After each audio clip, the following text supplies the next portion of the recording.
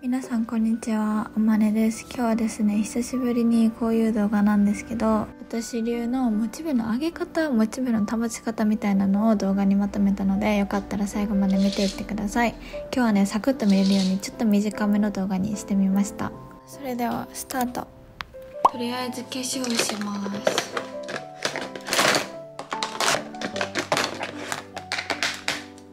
まずね、私の中でこれしやな、その日ほんまになんかやる気でやんったことがあって、それがメイクです。これね、共感してくれる子いるかな。もうなんか化粧してなかったらほんまに何に対してもスイッチが入らないんですよ、本当に。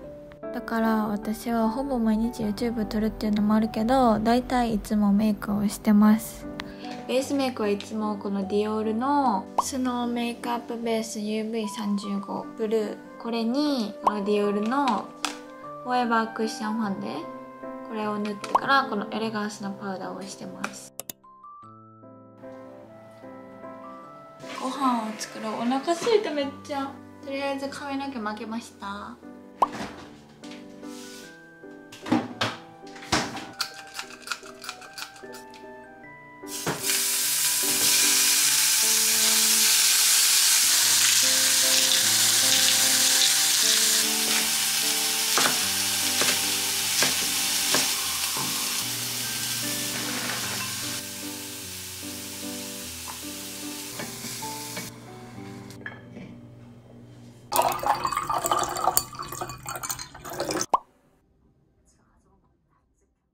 これはね、私も最近になってやっとできるようになったんですけど、朝ごはんをちゃんと食べるとその日のやる気が出るってことに最近ね、ちゃんとご飯を食べ始めて気づきました。けどね、高校生の時とかはギリギリに起きすぎてほんま健康に良くないけど、ほとんど毎日ご飯食べやんと家出たりしてたから、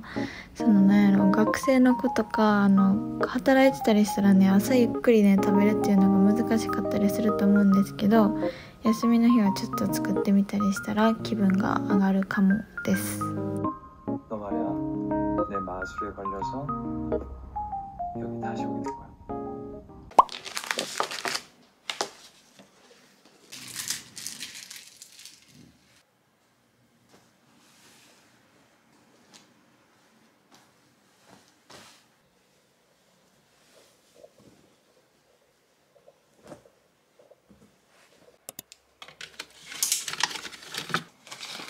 ぶどう。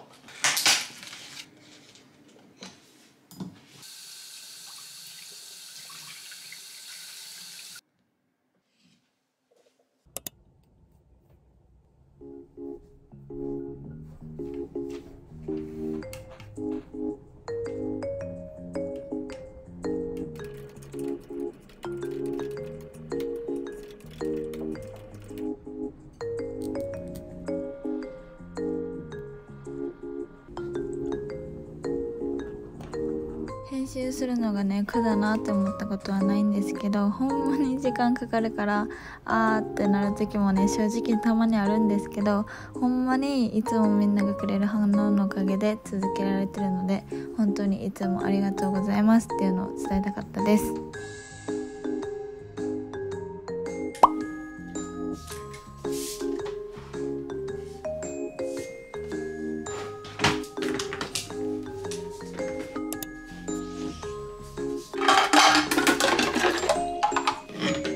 それでは今からジム行って帰りに夜ご飯の買い物とか行って帰ってきます。ちなみにこのマスクもフラフラで買ったやつ愛用してます。最高、息しやすい。行ってきます。てかそろそろ夏やし、よく質問ももらうから、ダイエットについてのまとめみたいなのを喋る動画を1本出そうかなって思ってるんですけど、どうですかっていう質問もし見たいって言ってくれる方がいたら、どんな運動するとか何したら痩せたとか、そういうのをまとめて喋りたいなって思ってます。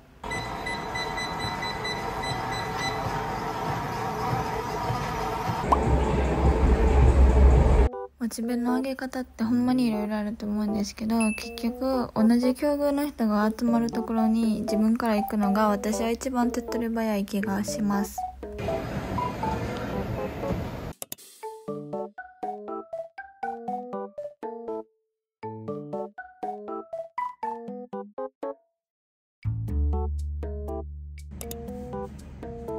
だいたい1時間ぐらい動いたらいつもさっとねシャワー浴びるか汗拭きシートでねもうバーって拭いて、ジム終わりどっか行く時とか前髪ビチビチすぎてやばいからそれだけ直して出ます。前髪直す時に使ってるのはね、これね前 TikTok でも1回紹介したことあるんですけども、これめっちゃよくて使ってて、ダイアンのドライシャンプーを使ってます。今日はね一応コラボ動画なんですけど、これはねほんまにいい。こうやってね前髪にシュッてしてから櫛で軽く取れて手でなじませたらね、それだけでね前髪のビチビチ感がほんまになくなるんですよ。すごくない？部活とかねジムで運動するかはもちろんやけど、これから暑くなって汗かく時期になってくるからカバンにね1個入れておくと便利かなって思います。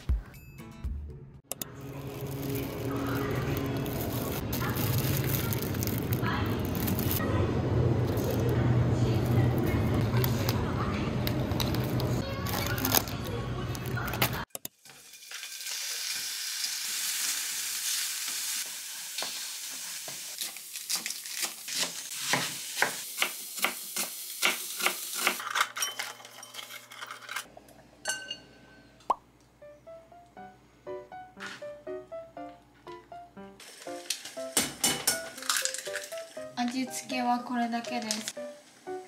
春雨と卵のスープの完成です。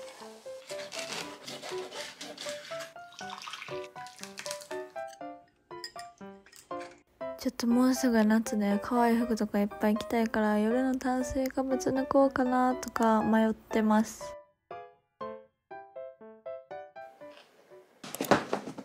ジムでね腹筋できなかったからちょっとだけ腹筋やりました。家でねするときは誰のね YouTube 見てるとかなくて、自分で聞くなって思ったやつを最近は集めてやってます。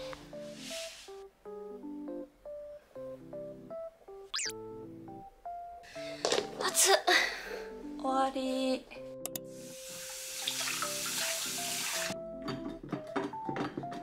待って、洗剤ない忘れた。買ってくる忘れた。わあない。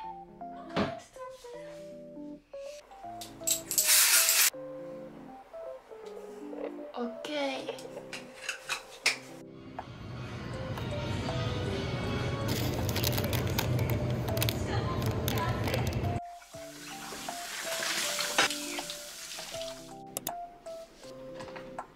ちょっとだけちゃんとカカオ70人にした一応。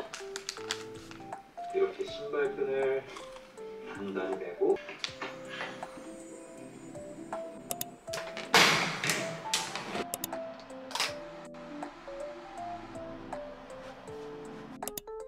はい、こんな感じで今日は私のモチベが上がった一日の過ごし方とともにモチベの保ち方とか上げ方をちょっとまとめてみました。最後まで見てくれてありがとうございました。よかったらチャンネル登録と高評価もお願いします。それじゃあおやすみなさい。